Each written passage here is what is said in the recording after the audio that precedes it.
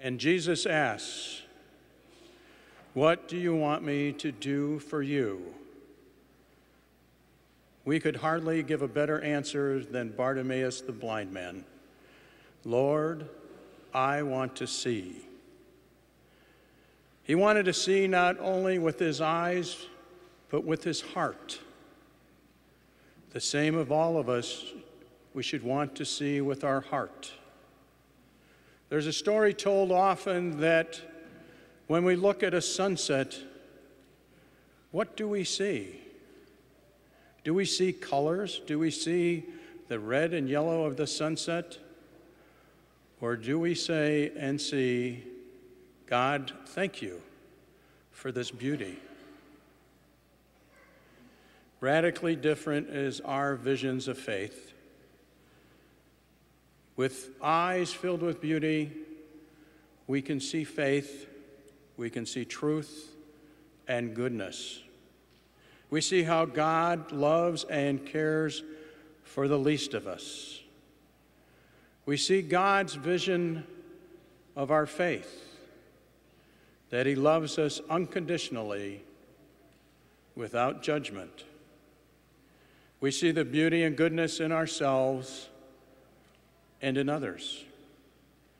We see each person as unique, gifted, and talented. And besides all that, God loves us unconditionally.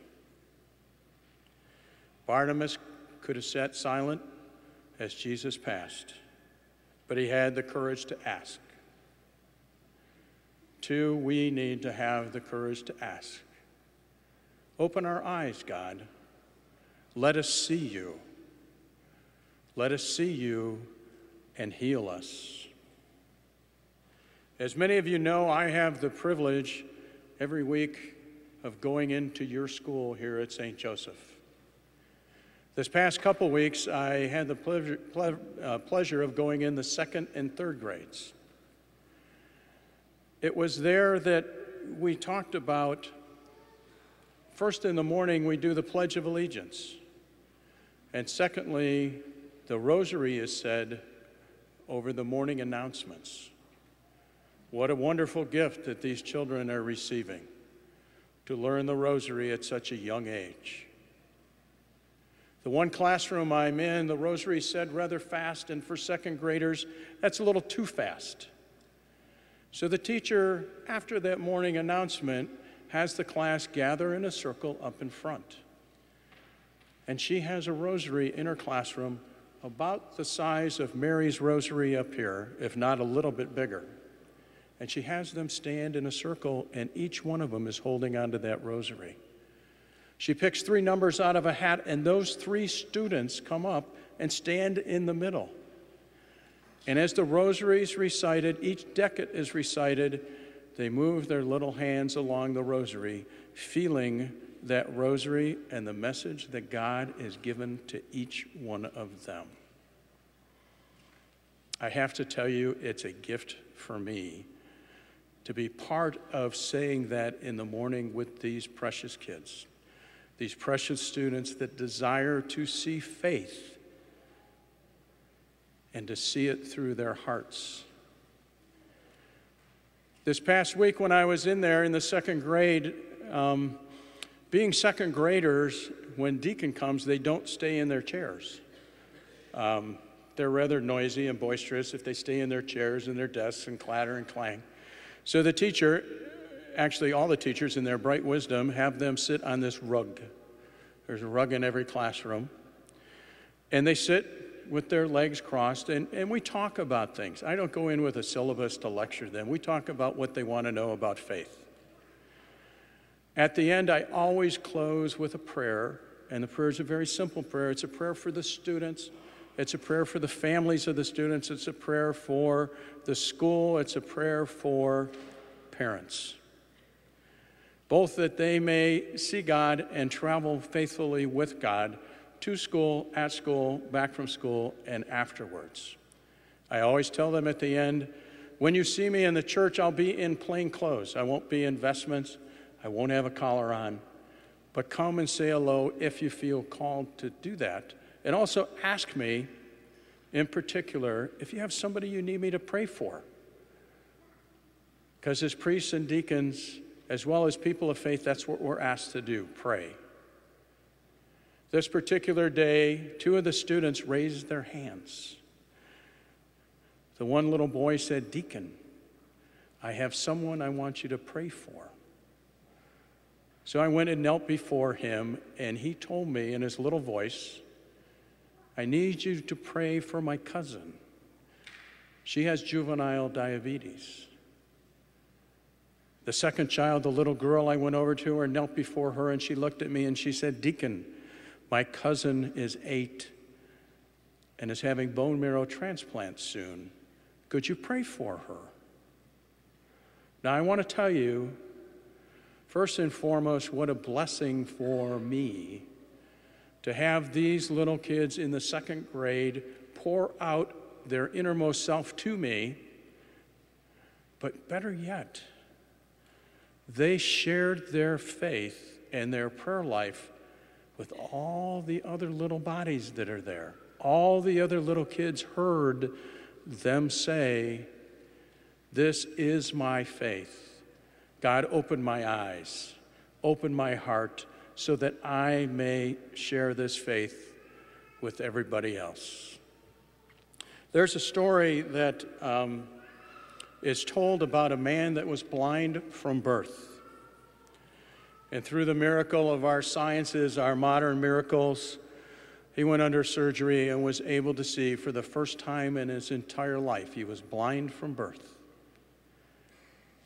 When he came out of the hospital and was home, of course, all the media wanted to gather around and find out, what's it like to see after all these years? And they expected from him the answer, "Oh, I'm glad to see my grandchild. I'm glad to see the sun. I'm glad to see the sunrise and the sunset, the clock telling me what time it is." But instead, he answered them from his heart. He said, "You know, when I was blind in the fall, I always heard from people of all the beautiful colors on the trees, the reds, the yellows, the oranges." And he said, "I imagined those leaves fell down and just kind of formed a blanket. And then I heard about people raking them, and I could smell people burning them in their backyard." He said, "But I want to tell you," he said, "what I enjoy most in the fall is watching those leaves come down. They come down from the tree and they twist and they turn, and the wind determines where they're going to land." And isn't that like us? We twist and we turn in the wind. We do not know where we're going to land. God knows. We try too hard sometimes to fall where we want to fall. This is how our faith is. We twist and we turn, but yet if we turn towards God, we know where we're going to land. Faith can open our eyes, it can unstop our ears, it can even free us from death. This is our faith.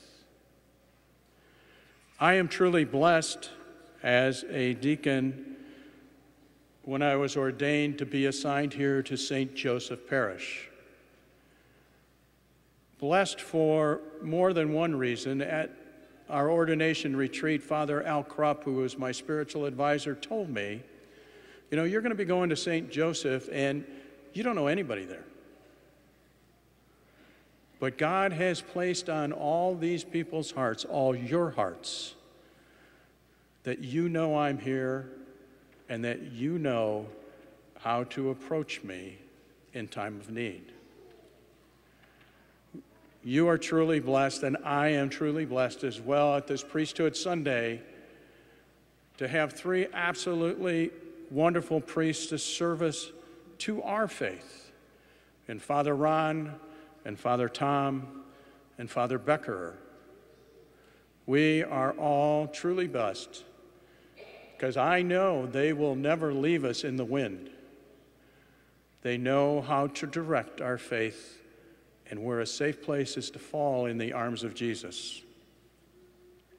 There's a Broadway play called Godspell, came out quite a few years ago. And in it's an absolutely wonderful song.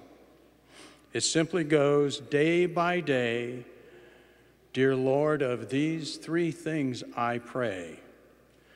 To see thee more clearly, love thee more dearly, follow thee more nearly, day by day. May God grant us the peace to seek sight and the courage to be blind no more.